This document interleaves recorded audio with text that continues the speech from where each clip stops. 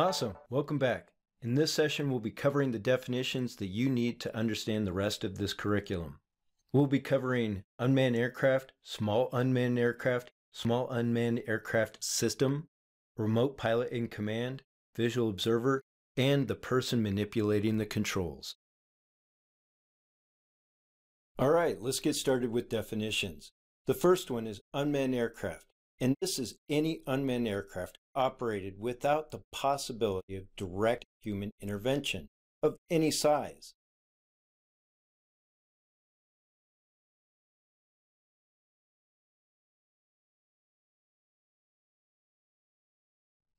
All right, you already know what an unmanned aircraft is. Now we're going to talk about a small unmanned aircraft, which is based on the amount of weight. A small unmanned aircraft is an unmanned aircraft weighing less than 55 pounds.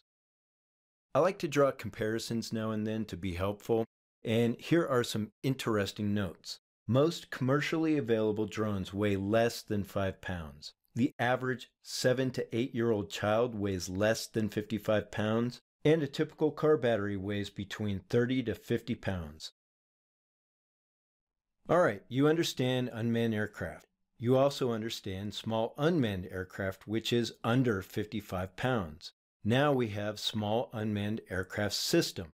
It is a small unmanned aircraft and its associated elements. They include common communication links and the control station.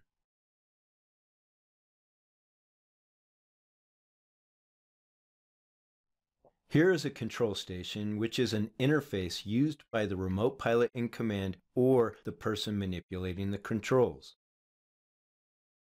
Here is an older definition, but it is worth repeating. Model aircraft definition was identified as being flown for hobby or recreational use.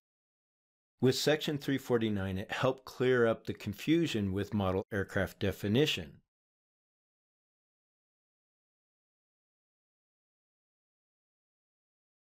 Next up is the remote pilot in command. They hold a remote pilot certificate with an SUAS rating and has the final authority and responsibility.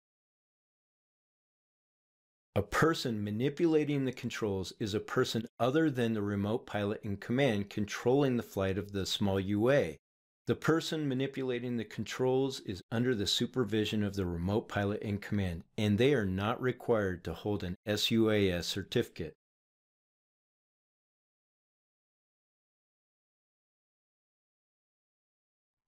The visual observer is a person acting as a flight crew member who assists the remote pilot in command and the person manipulating the controls to see and avoid.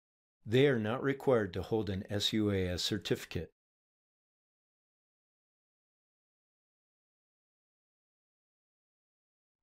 All right, corrective lenses. These are spectacles or eyeglasses or contact lenses, but they do not include binoculars or similar devices.